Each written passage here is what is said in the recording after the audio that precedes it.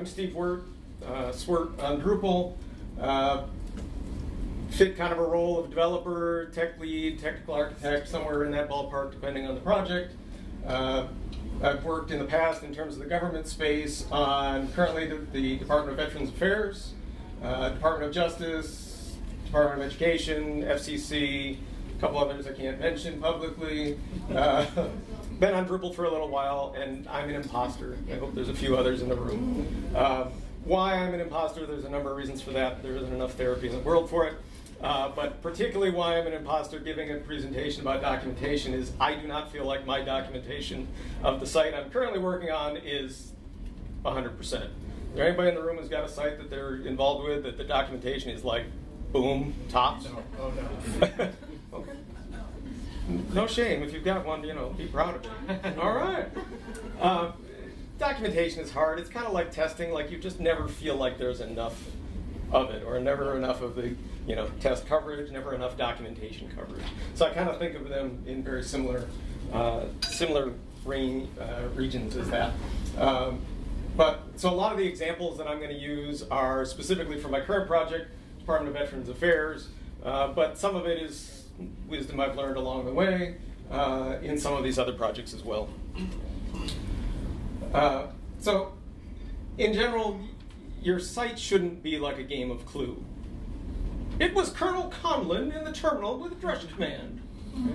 Shouldn't be like that.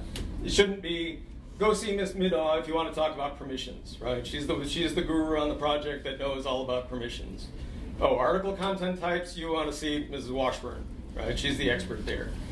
That shouldn't be how your teams and your sites run if they're running like smoothly. It shouldn't be that we have a group of experts that you have to go consult with because you never know what may happen. So from my point of view, documentation ought to be the same kind of stuff: who, why, when, where, what, how. We're going to expand it out a little bit, like who should document, why should you document, when should you document, where should you document, noticing a pattern here, what should you document, and how can Drupal help you document that? Right, hopefully we'll connect that dot so it's a little bit about Drupal as well. Who should document? Raise your hand if you've got an alphabet soup of people that work with you on your team. Right, PO, Dev, DM, SME, right? Content strategist, that's CS. Everybody in that alphabet soup should be helping to document the site. And so then the question becomes, well, how can we make that possible so that they can all be involved with documenting the site? Why document? First one, sites grow. Every site starts out simple. There's two nice little content types. Everything's just an easy dream, right? You don't really have to document anything because it's just so simple. And then you get a business requirement, and another one, and another one. And pretty soon, you have, especially in the government space, you have this sort of monster of a site that has all of these exceptions and things, and we need to document that. People forget, right? I don't know if you can tell, but my memory full indicator is, at the far end of that range, right? The whiter my hair gets, the less I can remember. So, right, we forget things. We lose track of things. And the last one, team changes. Right, today's team is not tomorrow's team. Right, in terms of people leave, contracts get cut down in size, so people have to leave. Bad things happen to people. People disappear. Whatever the case may be, the team you have now is not the team you will have next year, or even in the next 6 months. And so we document for that reason as well. When should you document? Right? When your planning starts, ideally. Right? As soon as you start planning a site, the best way to plan and to document what's coming and why you've made decisions you've made is at the very start. As you build the MVP, when you iterate on that MVP, and the MVP becomes version 2, version 6, version, who knows, we've lost count of the versions, whenever pitfalls are found. Oh, we found this weird thing. When workarounds are found. We found this great thing. When guidance or processes are created, right, as the site gets bigger, you start to put in a little bit more governance and things like that. And from my point of view, whenever you've had to answer the same question twice, you've had to answer it twice, you wrote it down the first time, you could just send a link for the second question. I'm lazy like that. No, scratch that. I'm efficient like that. Where should you document? Well, here's a whole slew of choices, right? Word, Google Doc, those can be nice. They're a nice place to start. Sometimes there's issues, especially in the government space, where certain government contracts, you can't use Google documents. You don't have access to them, whatever. There's certain restrictions like that sometimes. A wiki. Wikis are often provided by whether you're using GitLab or GitHub, or there's oftentimes a wiki that can adjoin that. Might be a decent place for documentation. You could put Markdown in the repo. In the same code base that you're working in, you can put Markdown in there. If you have a lot of documentation that is not just about the technical pieces of it, you could put Markdown in some other repo. Confluence. Right? It's kind of built for this kind of thing. And then there's another option of like some CMS-y kind of thing. If only we knew of a decent CMS product, there might be possibilities. When projects start out, it's been my experience across all of them that when projects start out, when there's no object, of course we'll Confluence things.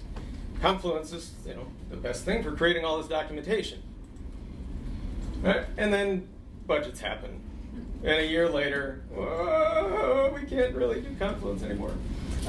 And I raise this because this happened to me twice. When I first joined the VA project 4 years ago, after it had been already running a year, they had all the documentation in Confluence. And my first task as joining that was to move all that documentation out of Confluence into GitHub Markdown.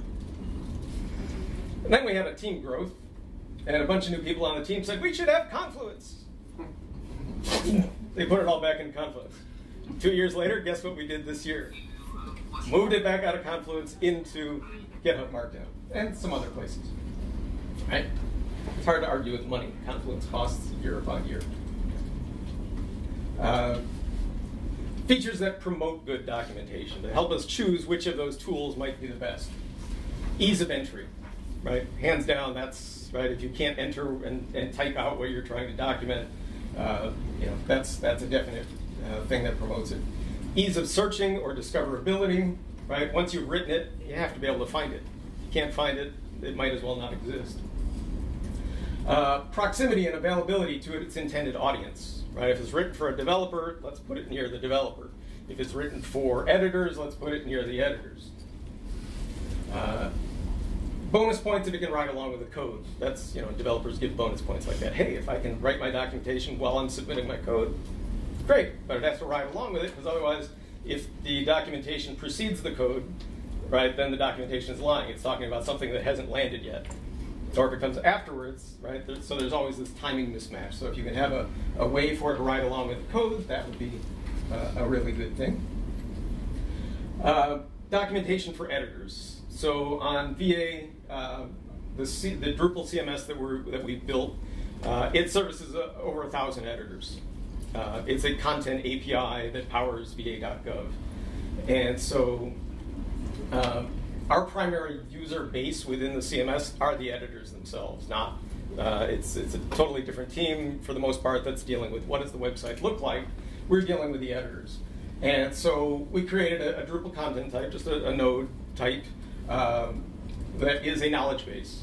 And all of the editor-related content goes into that. And it's structured, and there's people that are responsible for structuring that, creating how-to guides, and things like that. And that makes it real easy for when you have help text. You can create a link that actually links out to a document that tells you, well, how do I manage operating status for a facility? Right? We can link out to a CMS knowledge base that does that. And that knowledge base, it's just a Drupal content type. So you can field it and create it however you want. It's searchable. It's readily at hand. We're sort of eating our own dog food in that it's in Drupal, it's about Drupal. Visibility is sometimes the issue. For us, it's not an issue because our site is not a public, that portion of it is not a public site. The rest of the world doesn't see your documentation for editors.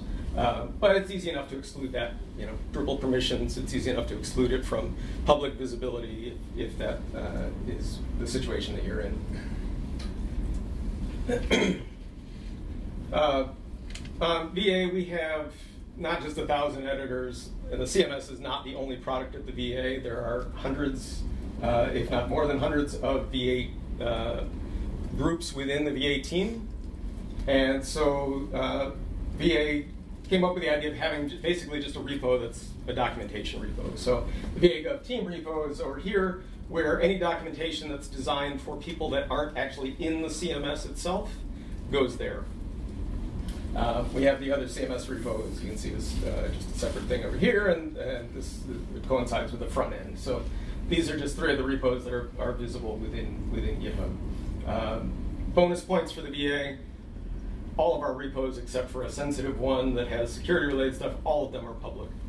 You can fork and copy VA.gov if you wanted to, locally spin it up, have access to all its documentation, contribute to its documentation if you're trying to impress somebody on the team and that you may want to join the team. You can make contributions right out of the gate.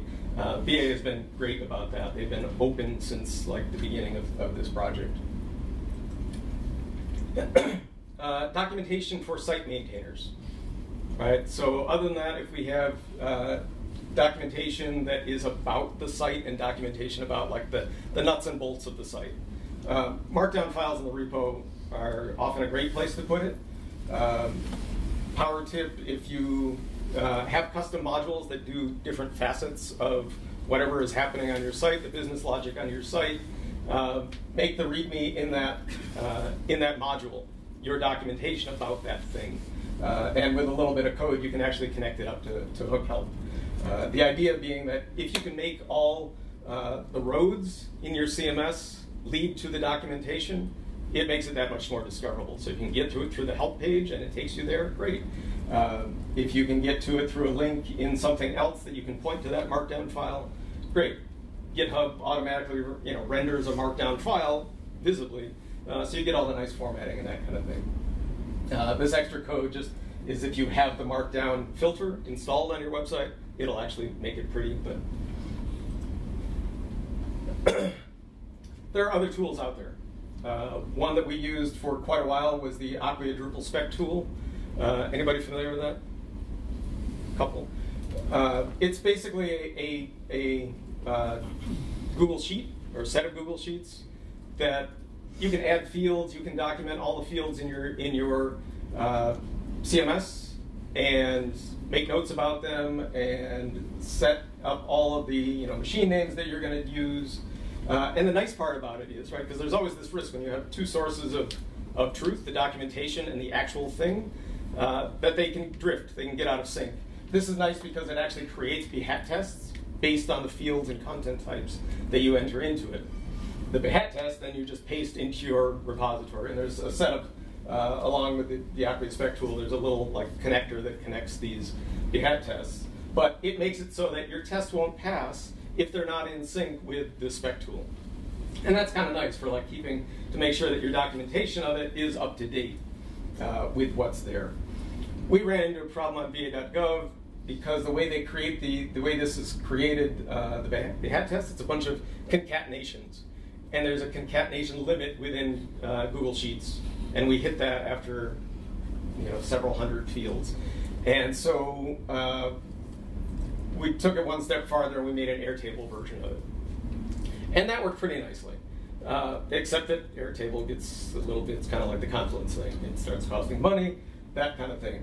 But it's the same kind of thing. We can enter in all the information about the various fields that we have, and it will generate some behat tests that do largely the same thing, just to make sure the documentation about the thing and the thing actually line up. So there were pros to this. Pros are it's easy to enter and easy to look up a field. Right? Some of our content designers who weren't necessarily hard into Drupal, into the Drupal interfaces, could see what the fields were, and they could audit, hey, where is the phone number field being used in all these places?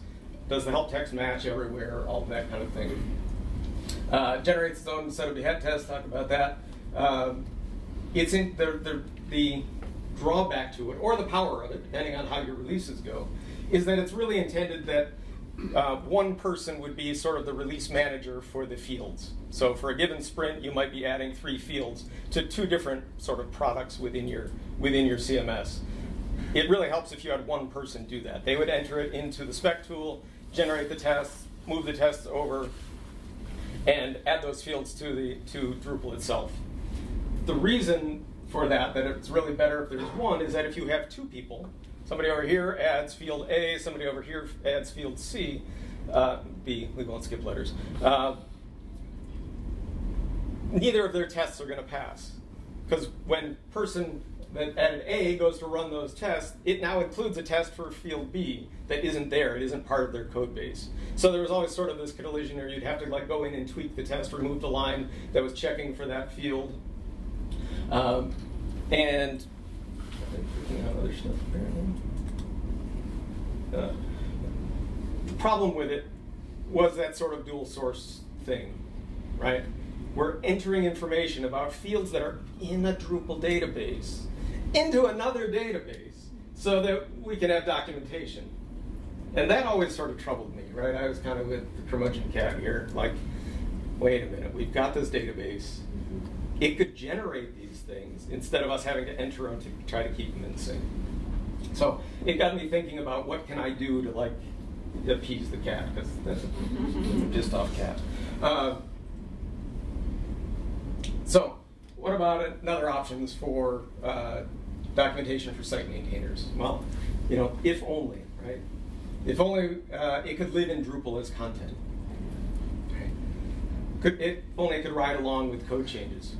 Content doesn't usually ride along with code changes. Something doesn't sound right here. If it was fieldable, so you could document what was important to your business cases, your use cases. What if it was self-documenting? What if it helped you see relationships? All right, so pick your like, do you want to wish on a birthday cake? Do you want to wish on a falling star? Pick one, wish. Right?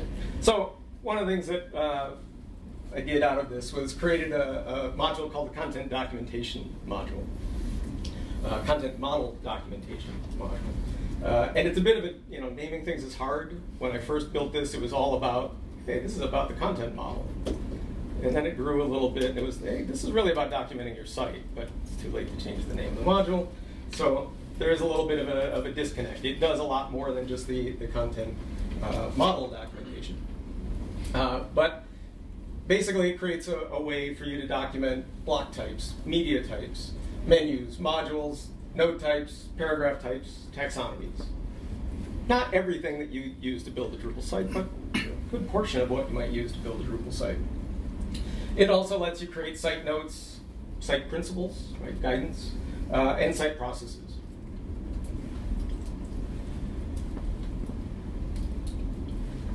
It creates a content model document entity within the CMS. It's not a node entity. It's not going to intermingle with your nodes, right? Editors don't necessarily have to see it. If they go to admin content, they're going to see these. There's a specific view for this, but it's fieldable. And what that gives us the power to do. So on VA, one of the things that we do is we pull a lot of data from other sources. And we migrate that in daily. So contact information about VA facilities. We migrate that in daily. And we add stuff to it. So the CMS editors, the editor for that facility, can change the status of that facility. We're closed because the road washed out. They can add that status. We push that status out to another service. So from our point of view, from things that are interesting for the VA's use, is we add fields for data pulled from, data pushed to, right? Because that's something that we want to track.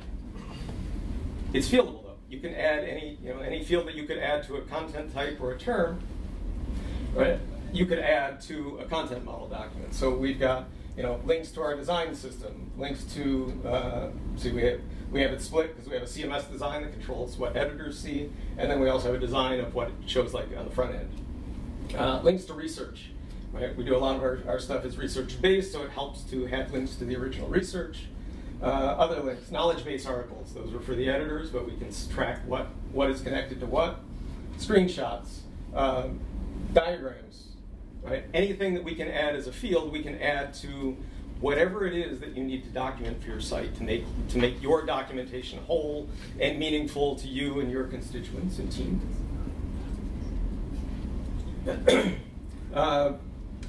The nice thing about this is the documentation lives near the thing that you're documenting. So in this case, if we're managing the fields on a content type benefits detail page, there's a tab.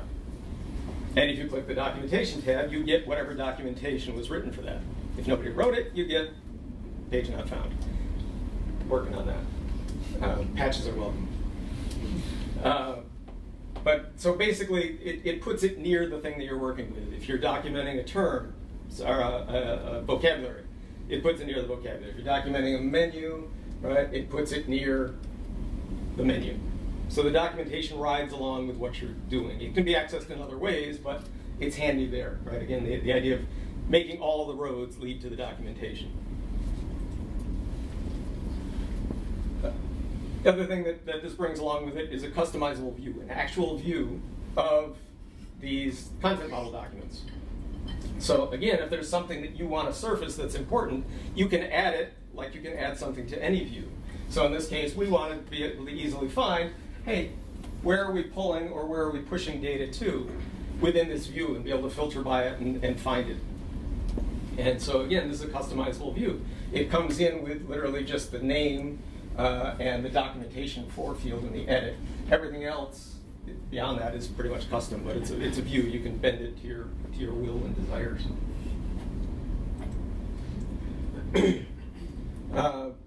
It also gives you a content model fields view. Now there is a field view in core that just sort of lists all the fields. This does that, but it does a little bit more. And again, this is fieldable. So if there's something additional that you want to track, it's a view. So you can decide what you want to track on that field. If it's important for you to know the language, but not the cardinality, you can adjust the view as needed to suit your needs. It also provides a view that's not customizable, but is a monster in terms of being able to drill down into things. Right? If you want to know what fields use a certain callback, this will surface it. This was actually contributed, so this is the cool thing about Drupal. This was contributed by Matteo Scarset. He had created a module that did this, and I said, that's awesome, I would love to have it be part of this. And in like awesome Drupal fashion, he's like, great, let's do it. And the next day he had ported his new module that didn't have anybody using it yet over to this one. So you never know what you'll get until you ask. And now he's involved with this content model documentation module as well. And this has been a great addition to it because it really, from a developer's point of view, you can like find anything you want about fields that are in use. Wouldn't it be nice if you had diagrams that showed entity relationships, how one node connects to a different kind of node, or term, or whatever. Again, this is another case of talk to other developers. Right? This was being constructed by another Civic Actions team that was working on the National Science Foundation. And I said, this would be great to have in content model documentation module. A few days later, we ported it over to that, so now this comes out of the box. You can select from basically any entity that Drupal knows about.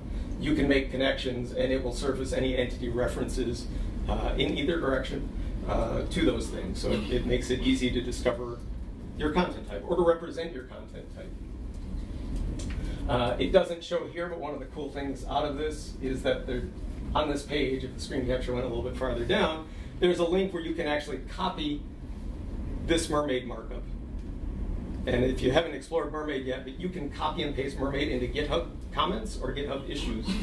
And so if you wanted to like change this, you can get the editable Mermaid text, plop it into GitHub, and you have this formatted graph in there already, which is kind of fun, because then you can play around with things and show what changes should be made.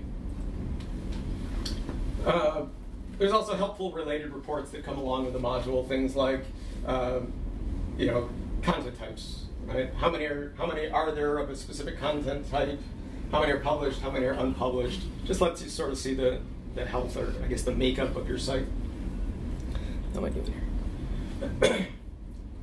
So now that you've seen some of the tools that might be possible, now we come down to what should we document? Okay. From my point of view, the biggest question that like almost always gets lost is the why. Why are we doing this? And the reason for that is, like, I'm a developer. The code tells me the truth most of the time, but it almost never tells me why. Even if I've created it and should have created a comment in that code to tell me why, I forgot to do it at the time, and it's not there for me now when I'm trying to remember. So documenting the why is kind of like the most critical thing. And again, as a developer, when you're kind of in the weeds of banging out the code to solve a problem, you forget to leave that breadcrumb of the why, or at least I do. Maybe it's just me. But why is the one thing that good code can't usually tell you. It can tell you how, and it can tell you the various cases, but not the why. Why gives you the context for everything that comes after it. And in doing that, right, that context sometimes comes down to decisions. Right? When we first built the CMS for VA.gov, Drupal 8 was pretty much brand new.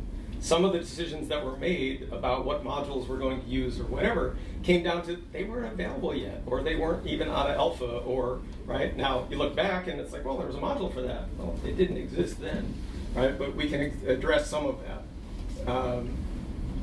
And lots of times there are things that seem like obvious solutions, but they may only seem that way because you're looking at them after the fact. Somebody that was in the trenches at the time making that choice of the solutions, right? They had a bigger context or more context at the time. And so this is just an example, right? If we reviewed 6 modules for a way to do something, why did we choose the one we did? Right? There may have been good reasons, right? I was around when these choices were made. If I left the team, nobody would remember why we didn't choose these. And so the next person that comes on new says, well, why didn't you choose the markdown field? That would be the right thing to, right? Now there's a bit of a history left behind. What should you document? Right? The skeletons in your closet. Not your personal skeletons, leave those where they are, but like the skeletons of the code, the skeletons of like the things that you're embarrassed of, right? Like we build things the best we can at the time we're building them. But sometimes they don't age well. When you look back at them a couple of years later, you're like, right? But those are the things that you almost need to document. To say why, to say how, right? So don't be afraid to document the skeletons. It's not as though like admitting them makes them worse. Risky stuff. So this is an actual, from VA.gov, this is an actual content model document, site note that I created to remind myself and anybody else on the team not to update node access by hook update. It doesn't work, it fails, creates a problem. So yeah, if you know when you run into a pitfall, document it, and it's easy. New site note, done. The trick is naming it so other people will find it. I figured if I used caution and danger and warning enough, somebody would search that. Dragons they might not search for. What else should you document? Weird stuff, like what is that? Unexpected stuff, right? Things that were unexpected that came up. Gnarly stuff. If it took you more than 2 days to figure out what was going on, you probably ought to document it. Right? If it took you more than 2 days to create what is now going on, it makes sense to spend a bit of that time to document. Exceptions that you know you won't remember in a year. I tend to doubt my memory a lot, so it's easy for me to go, I'm not going to remember that in a year. 10 years ago, I'll remember that. Right? But then you find yourself a year later going, I don't know, I don't remember why that happened. So this is a real, it's like it sounds easy, but it's actually pretty hard to think about. What won't I remember? Document complex problems with Mermaid. So one of the things that comes along with this is a dependency on a Mermaid field module that makes a Mermaid field available. So that, and again, if you haven't used Mermaid, it's kind of a cool, relatively easy way to make diagrams. And so as part of the documentation for us using system banner alerts that we send updates to Gov delivery, right? MailChimp for Gov kind of thing. Right, for us it's a fairly complex process because we don't want to send out notifications to Gov delivery before it lands on the front end because then we'd be saying, hey, go visit this alert, and it's not there yet. So we have kind of an integrated step between our decoupled front end and our CMS to control when we send out these scope delivery notices. Well, that process is kind of like it's really hard to spell out in paragraphs of text, but this can make it, and you're only seeing part of it. It goes on, but a diagram can really help sort of clarify things there. The other nice part is that it's easy to create connections to other documentation, to other things that affected this. So research, this goes back to some of the fields I was showing. You know, basically things that would support the understanding of that. It's the web, create links. What should you document? Standards and processes, right? Again, our focus is the editors. We have probably in the neighborhood of 60 views that serve editors in a variety of ways. We created a best practices for, what should every view have?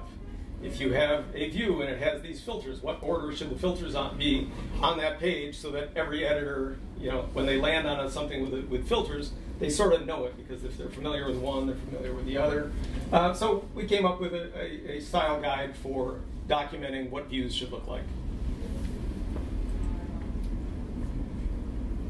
Conclusions on this, right? Leave good clues for your future selves, your future team. The story of your site really shouldn't have cliffhangers. It should be a pretty boring story. It shouldn't have cliffhangers. It shouldn't have mysteries. It should be just kind of a boring history, sadly to say. Hopefully, right? Content model documentation module can help you do this for your site. You don't have to use that. Like I said, there's other products out there that can do it. And so that's kind of the conclusion there. Questions at all? Me? Yes. I have a few. Sure. One, does it work with Drupal 10? Oh, yes. Okay. Can you, for that module, can you have different documentation for different roles? Like if you have 2 permission levels of content creators, can they see different documentation, or is like one per? The permissions on the content model documentation is just, it's one permission that you right. you either but assign. If you had like 2 versions for different roles, like. Yeah, that could be added, but it's not out of the box. Okay. And is my other question, so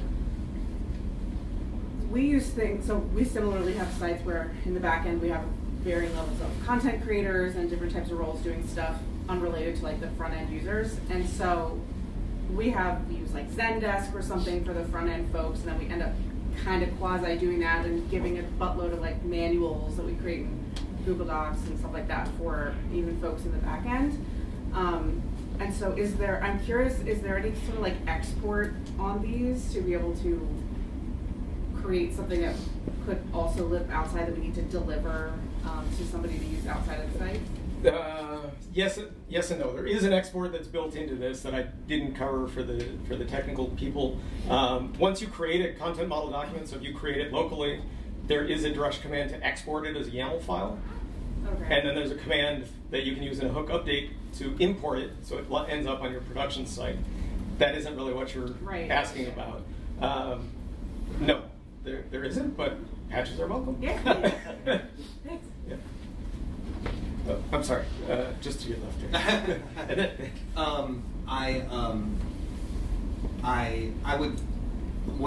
I love the work that you've done on this. I know that because when I was working on the configuration management system in Drupal 8, one of my dreams was always that the configuration that's being created for the content models would be used to create tools like this. And when I think about like exporting this information out into other tools, that's something that I would encourage people to look at, because the configuration is, as you say, YAML files that are machine readable and predictable and structured.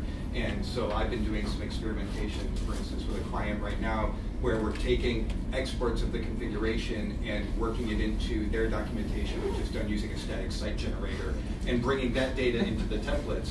Because again, it's self-documented. You shouldn't have to duplicate enter this information. If you update Drupal, the configuration gets exported and that data gets brought into their static site generator. And so it's just another, like, I would encourage anybody here who's a developer who's interested in this topic to think about the ways they can use Drupal's own self-documenting products, whether it be the database or the configuration or whatever, to build tools for their clients in this way. Another thing that you brought up that I think is really important is whether this documentation should be public or not. And while I understand why a lot of this stuff shouldn't necessarily be public, I would really encourage everyone, especially in the Gov space, to publish their content models, because the content models that people are building is such useful information and examples, and if you're being successful for other people, like for instance, I recently worked with the state of Massachusetts on a product, and their entire CMS documentation is all public. And I love it because I now, when I'm working with other state governments, can point to that and say, here's a place where this has been successful, and here's what they used, and what do you think about the model that's here? And it's like sharing that learning and bringing it forward to everybody is a really big deal. Just to pivot off of what you said, we are actually working with Steve to build that static site. Oh, we got together because their approach was, we have an existing site we want to document. Right. And our approach was, we don't have a site. We want to document a site, and we want to use the content types that we've created to create the documentation, and to create document that we can get sign off from the client, right, that is versioned. Yep. And so the idea is use a brand new Drupal site with CM documentation installed, with some additional tweaks and changes to create the content types, and then press a button. We're exploring Tome right now that could export a static site that has all of the documentation on it, which we can then put into a GitHub repo that creates a GitHub Pages site, which is version controlled. Right. So the client could then come to that website, see all the documentation that we are planning for the new site, and sign off on it. And then when we make changes on the site, we just export a second version of that static site, re-upload it to GitHub Pages, and there's a new version. And you can literally go backwards and forwards and see the dips. Yeah, I guess the difference between what I'm doing and what you're doing is I'm just using it directly from Drupal's configuration rather than an export from the model. So it's fundamentally Drupal it's config. Yeah, exactly. And so we're using both. So we should definitely talk. So I didn't build our Drupal site. Like, they've built modules, and then I'm wireframes, and I'm putting content into these modules.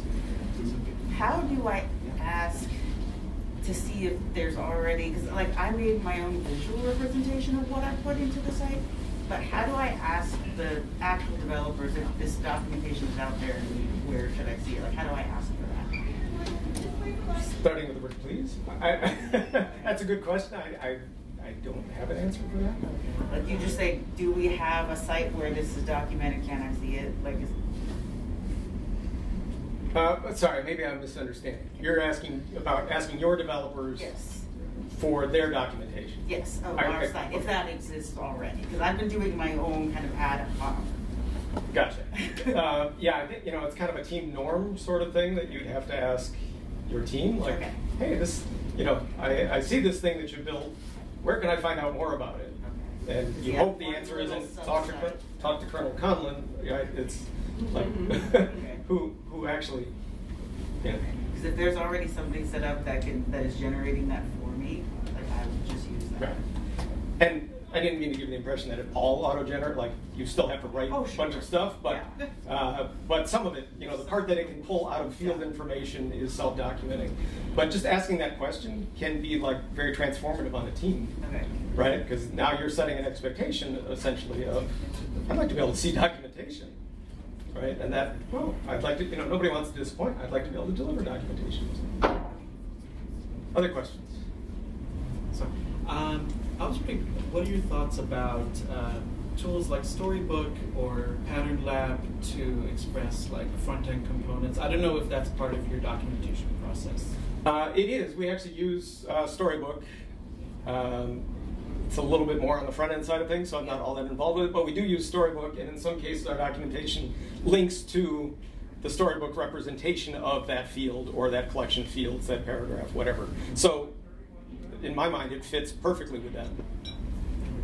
And I just wanted to answer her question. So I'm the developer on my, with my content managers and the people who, and one of the things they've asked me was like, can we create an internal style guide? So that's one thing you can ask them to do. Give me a page, I don't know what your setup is. We are very paragraph heavy. We use a lot of components on our website, so I basically built that for them. And then, of course, documentation of each of the fields. And video trainings. There's a lot of... We have a couple, because our site was done first, so we got used for a lot of trainings, which I thought was kind of funny. So I'm like, I don't know what I'm doing, but yes, by all means, use lots of trainings. Yeah. Other questions? What is the $20 content model report? Oh, I'm glad you asked. First, before I jump into that, Civic Actions is giving away a pair of Bose 700 noise-canceling headphones. There's the QR code if anybody wants that. The link takes you to Greenhouse. It says up to a resume. You don't have to. That's just something they couldn't make go away. But anyway, $20 content model report request challenge. Good question. So I'm out of ideas. I have a bunch of reports that content model documentation module creates. I need to crowdsource some ideas. I'm willing to pay for a couple of them. So come up with an idea for a content model report that is generic enough that you think it would be useful for any site, not just your site, right? Don't tell me about the one widget on your site you want to track, but something that you think would be helpful across all of that. Submit a feature request on the content model documentation module, issue queue. Put in a comment something like, I saw Florida man at Drupal GovCon, yeah, I'm from Florida. And if anybody says Florida man has done something bad, it's Mike Herschel, it's not me. And at the close of day Sunday, I'll look at anything that was suggested, and I'll pick the top two. Top two will get $20 that I'll sell you. And you don't have to do it for the money either, but I figure it's worth a try. So if you have ideas about, hey, this would be a really nice thing to know about my site, that's not too specific, please pass the ideas along. And really any other feature requests, I'm open and do a lot of work on this module. So if you have something in mind, definitely feel empowered because you are here to submit feature requests. Or patches. Definitely patches. Some example of reports, just to give you some clarity, because we didn't really cover reports all that much. Right, there's a report on users and roles. And again, this is leveraging Mermaid to create some diagrams that give me an idea of what does this look like? What are these roles? How do they break down? Content model moderation, so workflow. All right, there's another report that you can pick the workflow that you're at, you can pick the states that you want to see, and it'll show you how you can move from one state to another. And there's also one that's enabled modules. Sometimes we get people that want to know what modules are installed on the site, but we don't want to give them access to the modules page, because that's kind of bad. This is a report, gives you pretty much all the same information, has useful links to the project pages, the help page, if there is one, and the content model document, if one exists for that module. Because the other thing you can document is, why are we using this module? What is this module doing for us? And so that document link will show up there. You can see we haven't documented all of ours. Did it tell you when they were added? It does not, but that would be cool. That'd be good too. Yeah. Like a $20. I don't know how you get that information out, other than to record it, when you add it. So here's the idea that I would put in on my team now.